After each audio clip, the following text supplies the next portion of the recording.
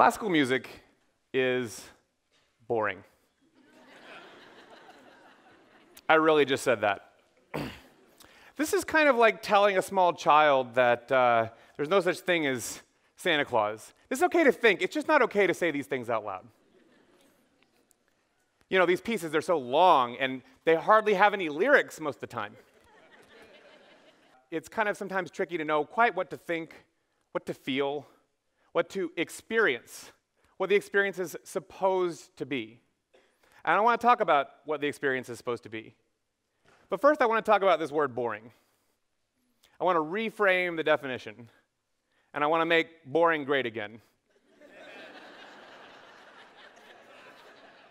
Boring speaks to craft. It speaks to craftsmanship.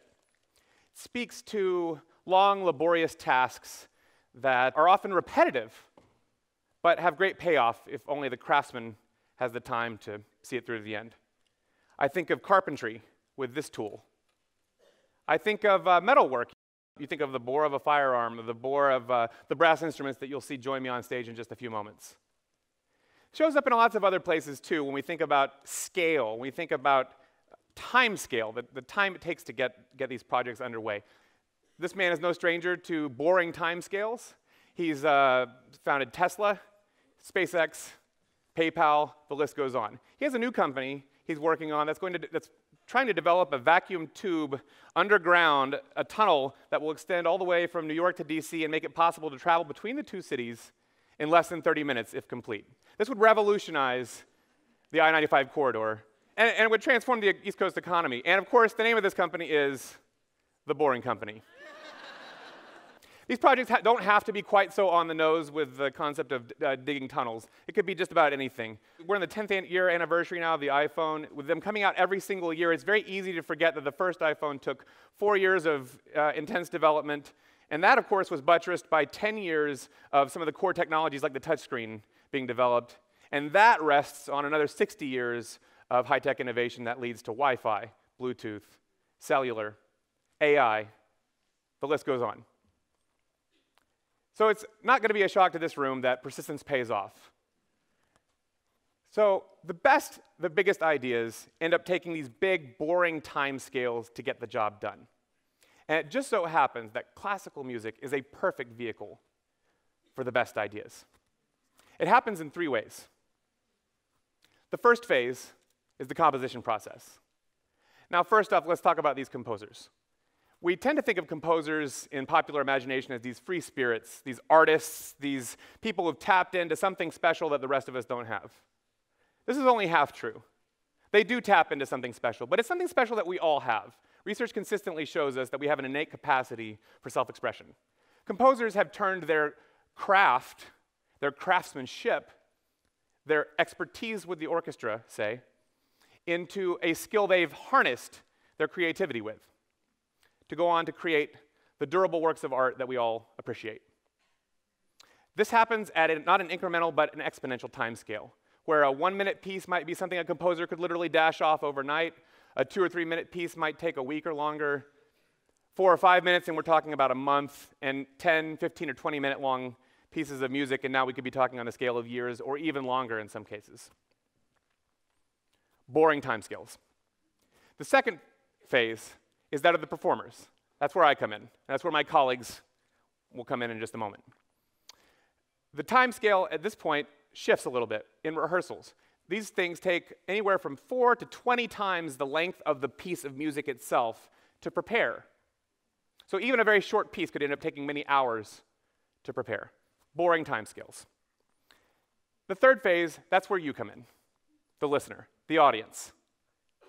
Now, in this age of tweets and sound bites and 2.5-minute long songs on the radio, you'd be forgiven for thinking that ideas just uniformly can be condensed down into this tiny little format. This is not so. Some things take longer. Some things take longer to create and longer to consume. Take candy. Always a crowd pleaser. Sometimes you want a piece of candy, and that's great. Sometimes you're ready for a nice, rich, delicious piece of chocolate cake. Sometimes you want a can of soda. Soda's great. But sometimes what you really want is a robust, full-bodied glass of red wine. I think some of you might want one right about now. So today we're going to enjoy some musical red wine. We're going to perform for you in just a moment. My group, Symphony Number One, and we're going to perform for you a brand new piece of music. This piece is written just for you. It's a world premiere for the TED audience today. It's bespoke. It's couture. It's customized for this audience, this day, at this time. Now, there's something to be said for durable works of art that have sustained interest for centuries.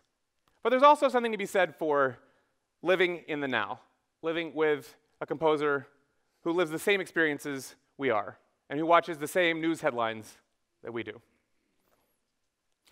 Ben Goldberg is here with us today, and he's composed for us a piece. It's 7 minutes long. It's called Catalyst. It has no program, which means it has no specific external narrative meaning outside of the music. That leaves you free to think and feel about the music as you so choose. Now, I want to back up for a second. Thanks to a certain book, we have this general popular idea that classical music is something like audio broccoli. Like, it's musical vitamins. Take 2 Mozarts, and in the morning you're going to invent the next Facebook. This is how it's supposed to work. This is false. Classical music is not merely a way to stimulate some other kind of great idea in a different domain. Classical music is the vehicle for those big ideas. They're right there in the music. You get to hear them. Now, to return to this idea of experience, you are free to experience the music any way you wish. And that's exactly how you should experience it. Anger, sadness, intrigue, indifference, they're all on the menu. You can select any one of them. All you have to do is open yourself to the experience that the music has for you. So we're now going to perform for you Ben Goldberg's Catalyst. And I'll just leave you, again, the best ideas in life require boring timescales, and that classical music is a perfect vehicle for the best ideas. Thanks.